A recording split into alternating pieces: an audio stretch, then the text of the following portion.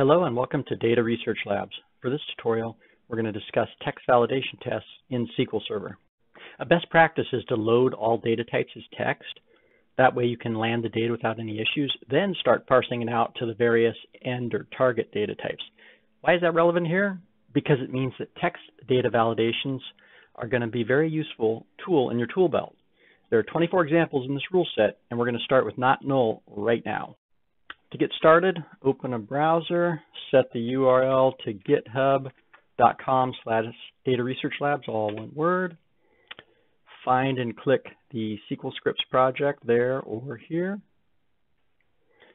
Scroll down and click the data validation scripts link. And then scroll down. In our case, we want to find SQL Server, and we want to find rule set number 6 for text values. Click that. And now we'll begin walking through some of these test cases. There's a whole bunch of them. We're going to start with not null. So not null, we've seen some of the prior videos. It's pretty straightforward. Moving along to test case number 22, it's checking for a not null string, whereas 21 was checking for a traditional database null. SQL Server has a null string, just a quote and a quote together, nothing in between, and sometimes you want to check for that in the same way you check for a null.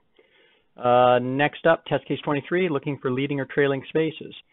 All the same SQL logic, it's just that in the business logic here, we're looking for the country name is like a space with a wildcard % for a leading space. And if there's any of those, it'll pop a rejection code.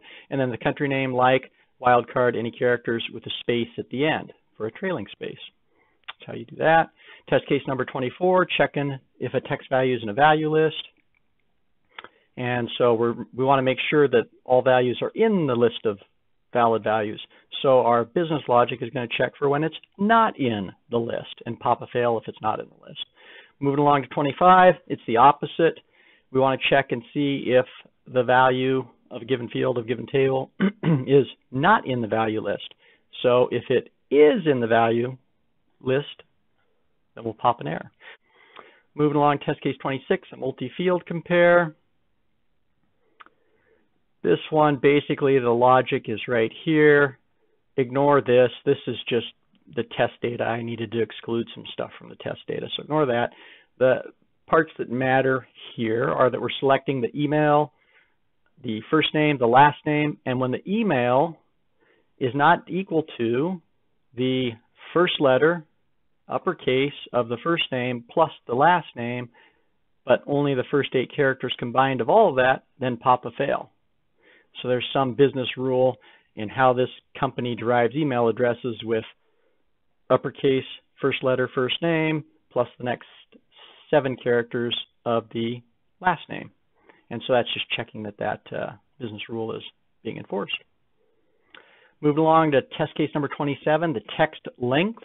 When you pull in, say, a phone number field from an employees table, and there's an international or a U.S. national format.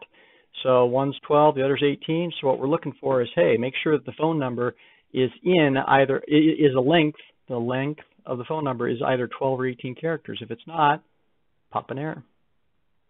Moving along to upper and lowercase characters. A little bit trickier in SQL Server. What we're doing here is in the inner query, taking the employees table, taking the job ID, taking the last name, just displaying them. But the magic happens here, and that's where we're saying, hey, when the job ID, and then we collate it with this value right here that's highlighted. I think that was for alpha sort, I can't remember. But anyway, we take the job ID and we collate it so that it's case sensitive. Basically, I think that's what the CS is, it's case sensitive. And so now that job ID is case sensitive, we can compare it to upper job ID. And if it's any lowercase values are in there compared to all uppercase forced, then you'll pop an error. If you don't do the collation, even if job ID were all lowercase, SQL Server, depending on how your server's configured with collation, but the default is it's not case sensitive. So lowercase job ID would equal uppercase job ID. So you have to do this collation for SQL Server. Anyway, so we're saying if there's any lowercase so that it doesn't equal uppercase, pop an error. And then the second check, verifying that the last name starts with an uppercase character, and then all the rest of the characters are lowercase. Moving along to alpha and numeric characters. So SQL Server has some nice features built in that are regular expression-like. So in the SQL Server like command, percent is a wildcard that says any character and any number of any characters before, any number of any characters after, and then we're saying, hey, if there's any characters uppercase A through uppercase Z or lowercase a through lowercase z, probably don't have to do that because we're not collating, but anyway, if there's any alpha characters anywhere in employee ID, pop an error because it's not supposed to have alpha characters. And then likewise, last name, if we don't care about characters before or after, we just care about any one character in the string. If any one character in the string is the digit 0 through 9, pop an error because last name's not supposed to have numeric digits. So this is kind of a neat way to do alpha and numeric checks in SQL Server. No quote characters. This is a good one. If you want to verify that a text string has no quote characters, in this case, we're going to look at the first name and say, hey, we don't care what the characters are before or after, but if there is one double quote somewhere in that first name field, pop an error. And likewise, if there's one single quote. But in SQL Server, to escape the single quote, you put two single quotes in a row. And when this gets sent to SQL Server, it'll get collapsed down into a single quote. So anyway, does first name contain a single quote? Escaped, or does first name contain a double quote? In either case, pop an error. Carriage return line feeds.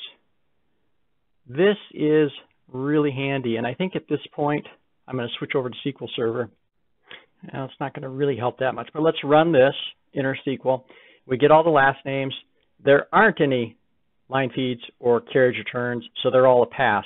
But if there was a carriage return or line feed somewhere in the last name, then a rejection 01 would have been displayed here, and it would have said field last name has a line feed character, and it would have, because of the cast char index, blah, blah, blah, basically it would have told us, oh, at position 15 in this string, there was a carriage return line feed. So it's really handy to have this logic built in to the SQL string. And if you go to the advanced script results and watch one of those videos, you'll see why. Okay, let's move along to test case number 32. And that's very similar to carriage return line feed, but you're looking for tab characters. The only thing you really change is you're looking for a car 9 instead of a car 10 or 13. You just go through the ASCII table and plunk in what you need to. Test case 33, we're looking for non-breaking space characters. Non-breaking spaces are the Alt 160 on the numeric keypad or the car 160. And if you do 3 or 4 of those in a row, it won't go to a new line in HTML, etc. So anyway, you'll run into this sometimes, and it can be a problem. So it's nice to trap for those. Test case 34, looking for no M- character. That is a car 151 on the ASCII character, and that's a common Microsoft Word issue. Here, I've popped up Word to demonstrate it for you. So you're typing along, la, la, la, and then you put 2 dashes, a space, start typing something, space. Now watch the 2 dashes, they become 1 dash. That's an M-. And anything using Word, so Outlook, OneNote, etc., you'll inadvertently have these M dashes created, not realize it. You'll copy all the text, or a user will copy all the text, they'll paste it into your system, and now you have this flaky ASCII character that sometimes can cause problems if you're turning around displaying the data, and it takes you a while to figure out, where did that come from? Well, it came from something that was word-based, and it's an M-, and it is car 151 that you're trapping for. In the same logic, well, in this case, we're just passing and fail it, but we could have done the trickier logic like up here and put the position in of the car 151. Anyway, moving along, M-, vertical tabs, form feeds, next lines. I haven't really run across those, but if you do, you can trap for them. Car 11, car 12, car 133, vertical tab, form feed, next line. Test case 36, if you don't want periods or dashes, here you don't have to worry about the character code, the car code. You can just put in a single quote, period, single quote, or a dash, and it's just looking for either of those, and if those are in the string, pop a fail. Other bad characters that you can look for, this is a little bit nicer way. It's similar to regular expression. So in this case, we're looking for a last name. We're using SQL Server's like operator. We have a wildcard % at the beginning and end, meaning that we don't care. We're looking at one character at a time, don't care what's before or after. And inside the brackets, we're saying if that one character is a comma, slash, colon, parenthesis, ampersand, etc., if any of these characters appear in the string, pop a fail. Moving along to test case 38, maybe we want to verify that only the allowed characters, like for a phone number, are present. So this is similar to up here, no bad characters. Look for any of these. Only the allowed is the opposite, and that's what this little guy is for. Same like operator, same wildcard before and after, meaning we don't care what the characters are. We care about one character at a time, and this guy, the caret, the shift 6 key, inside of a square bracket of a like operator means where the character is not any of these. So where the character is not a period or 0 through 9. If it's not a numeric digit, you could change it to dash if you wanted to use dashes in your phone number, but we're doing periods in the phone number. So this is a really slick way to say, hey, pop an error if the field contains any characters that are not in this list. Very handy. You'll use that a lot.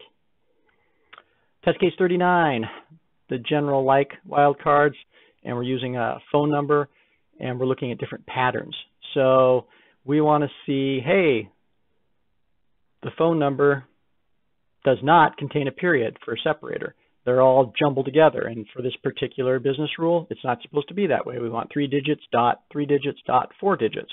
So if there's no periods, pop an error. The next one is a little bit more stringent, the second rejection code, and it's saying, hey, if it's not the typical American 3.3.4, pop an error, or international. 011 is our international code, and then 2 digits, and then the 3 and the 4. If it doesn't follow those patterns, at least the test data that I based it off of, that was the 2 patterns. So anyway, the takeaways here, the like operator, an underscore means any one character.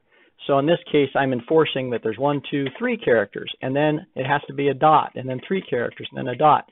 If the phone number is not standard American, North American phone, and the phone number is not this other international format, including a bunch of different extension stuff, and starting with 011, is numeric.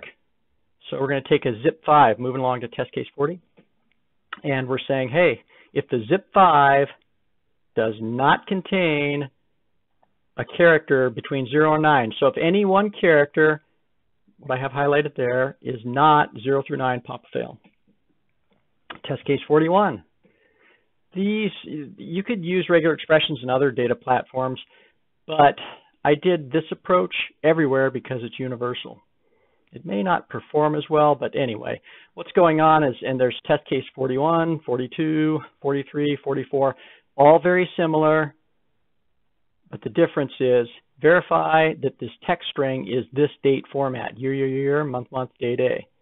Or verify that it's month, month, slash, day, day, slash, y, or verify it's mm, same thing with dashes instead of slashes. And then the final one is the years come first and then dash mmdd. So very similar, 4 different test cases. And back to the original one here, test 41. A lot going on here. Maybe let's just visualize it. Let's just run that and see, yeah, that's not really going to help. It is going to show that, hey, here's the raw data, 2002, 08, 17, and it's a pass. So let's take that first one and run it through. So select that field. Okay, there it is, dumped. Now this block is saying go derive the pass or fail logic, and if it's a fail, go tell me exactly why it failed, what rejection code. So the first rejection code here is, hey, I have unexpected characters. So it's kind of a funny little trick. You take this value and you say replace all the zeros with nothing, ones with nothing, twos, threes, fours, blah, blah, blah, blah, blah.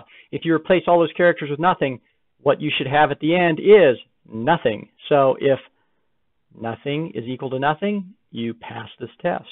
If there's any remaining characters that were not 0, 1, 2, 3 through 9, then you're going to have something. An A is greater than nothing, and so it'll pop an error.